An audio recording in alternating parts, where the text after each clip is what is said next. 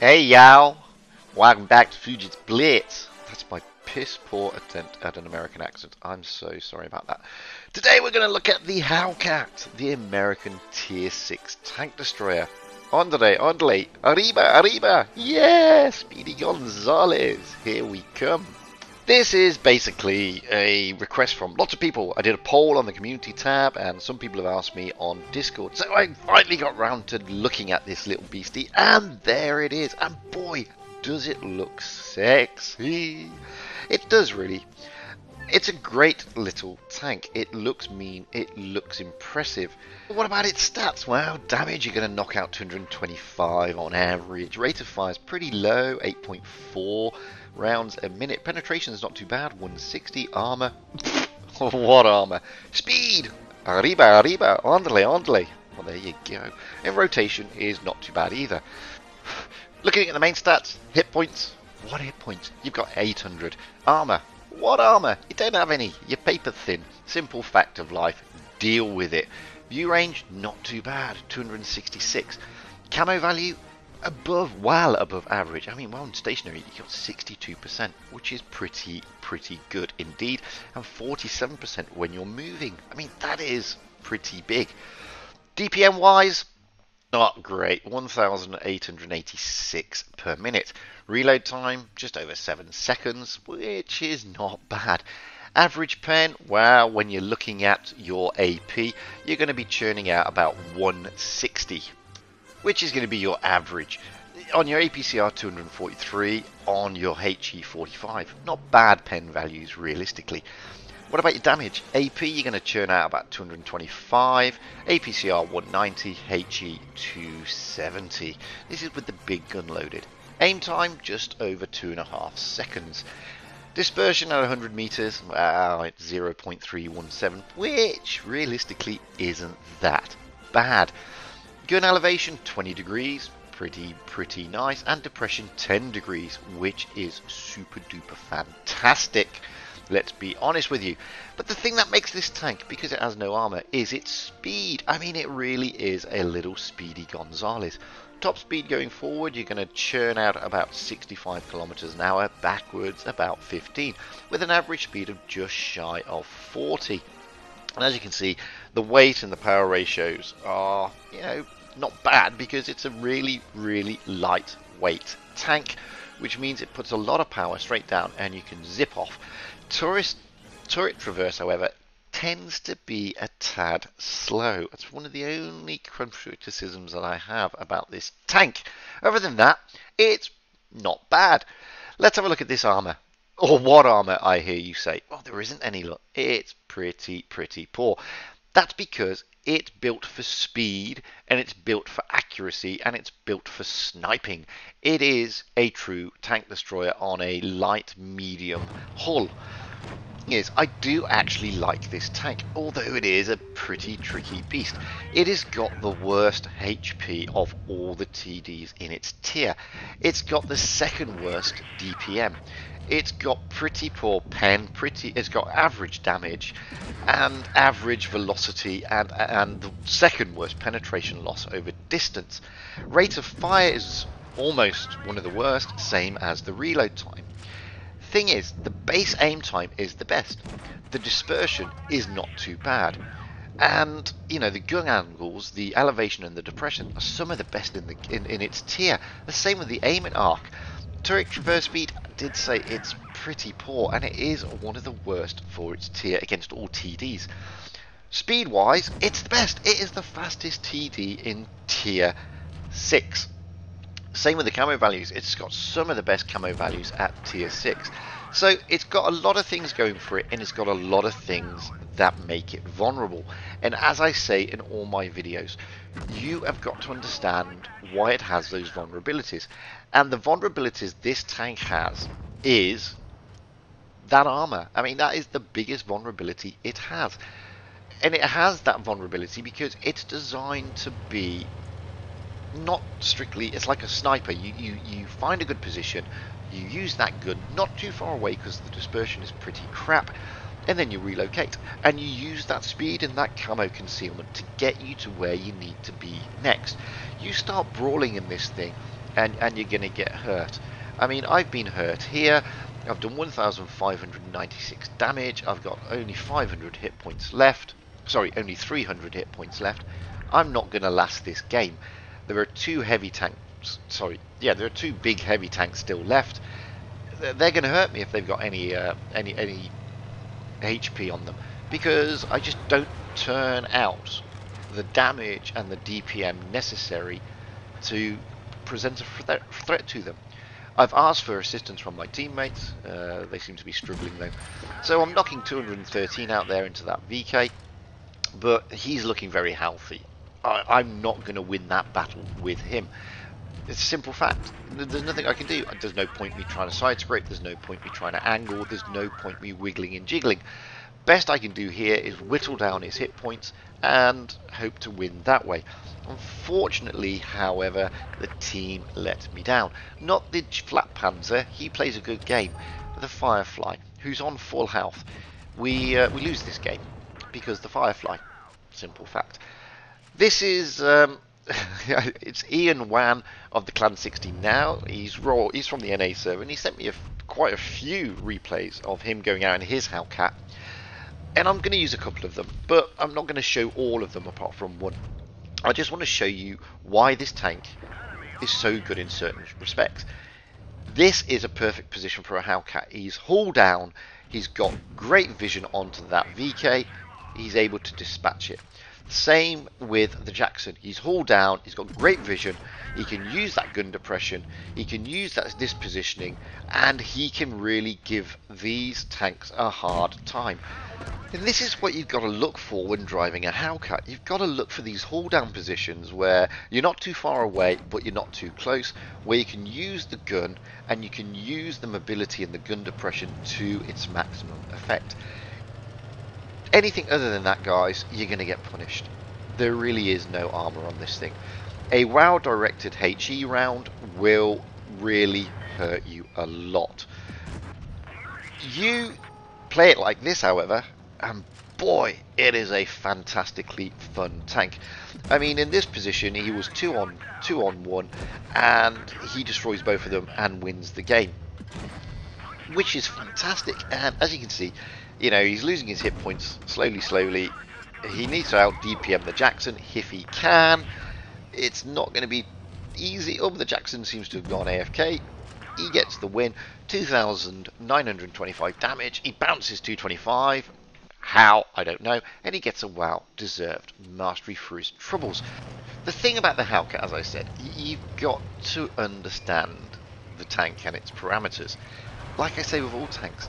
And you've got to understand that you're very vulnerable, guys. I mean, you will fold like a deck chair in a high wind if you stick it in the wrong place. Because, as I say, a very well placed HE is going to really hurt you. But when you're up against, you see, even the Crusader's smacked him side on, and he's just hurt him. But he's going to dispatch the Crusader pretty easily. By the way, this is Ian again on the North American server in his Hellcat, because I forgot. Now, one of the things I like about the Hellcat is it combines speed and accuracy, and it does have quite a nice gun. Okay, the dispersion is pretty poor for a TD, but when you're in a position like this, boy, you can really pile on the pain. He is protecting himself, he is hull down, he is far enough away to do this. And, you know, once you got to grips with this little beastie of a tank, it will put a smile on your face.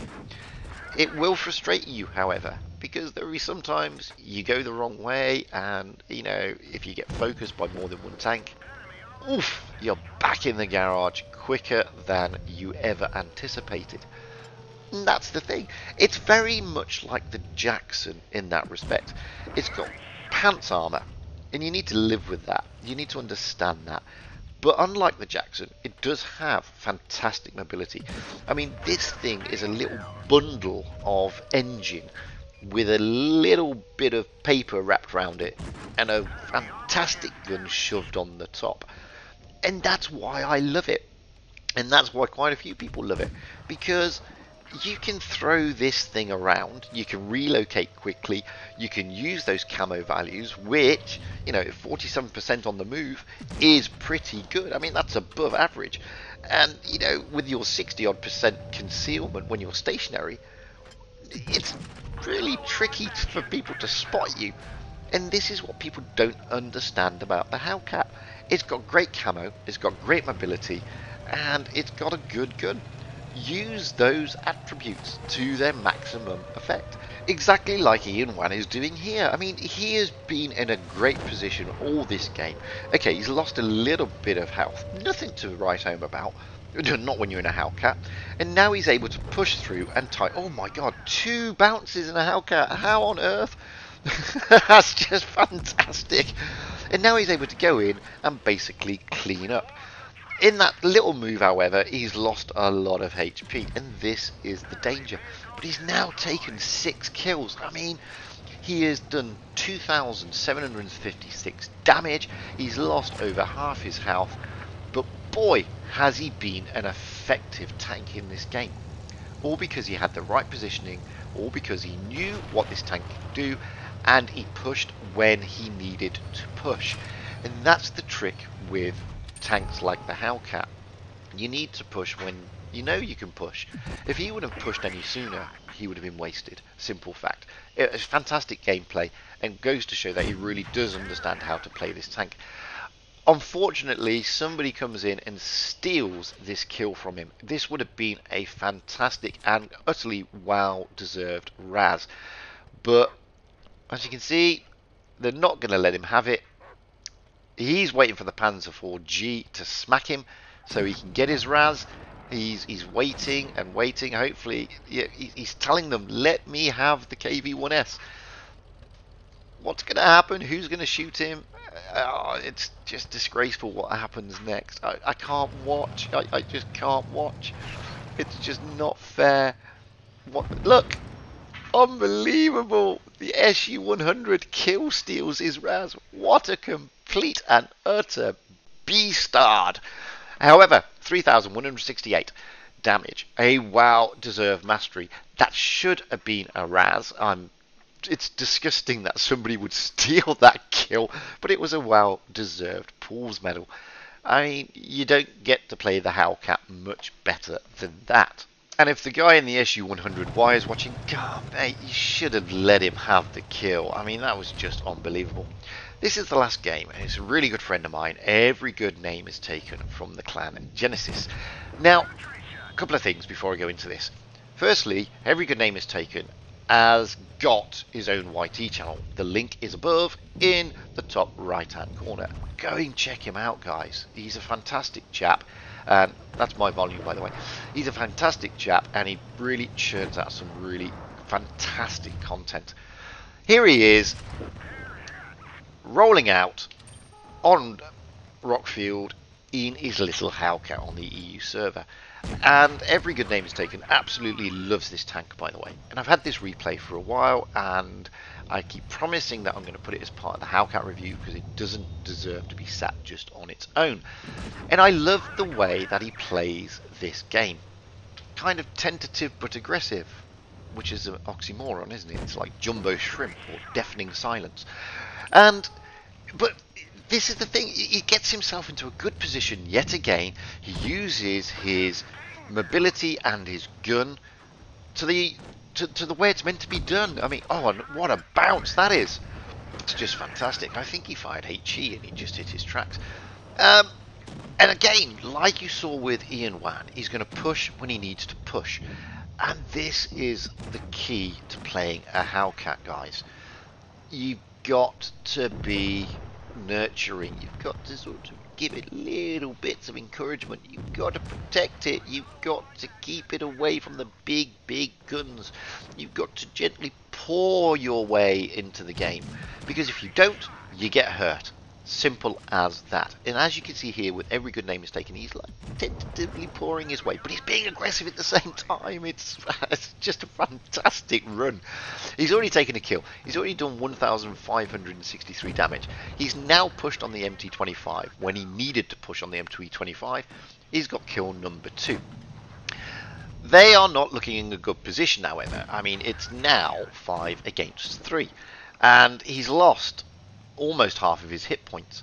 And he's got some pretty formidable targets still out there, like that KV-1S. But he's now up to 2,300 odd damage. The KV-1S is going to hurt him, but I don't know why he's not smacking him with, you know, AP. But he's not. I think that's not a HE. That is, I think, APCR, which is why he's getting low rolls. I'm not sure. But it's now 2 on 4. Okay, there's a lot of low hit points out there, but there's a lot of formidable points out there, tanks out there as well. Ever is now down to next to nothing hit point wise. He is a one shot to everybody. It's now 3 against him. If you would have asked me to put money on this, I would have said game over. Every good name is taken is not going to pull this back. Simple fact of life. He has got next to nothing hit points. You only have to blow in his general direction. A KV-1S is going to go. Goodbye. Ooh, maybe he can turn it. There is still a Star Chaser and there is still a Flat Panzer out there. The Flat Panzer I haven't seen all game, so I don't know what his health situation is, apart from the fact when every smacked him at the beginning of the game. So he may be on a full hit pool. The Star Chaser, unfortunately, boom. I mean, this is where you start using those camo values and that view range to its effect, and that gun, and that mobility.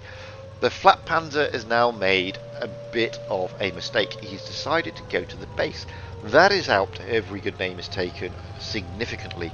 He now knows he doesn't need to run around the map looking for him and get ambushed, because he can now ambush the Flat Panzer.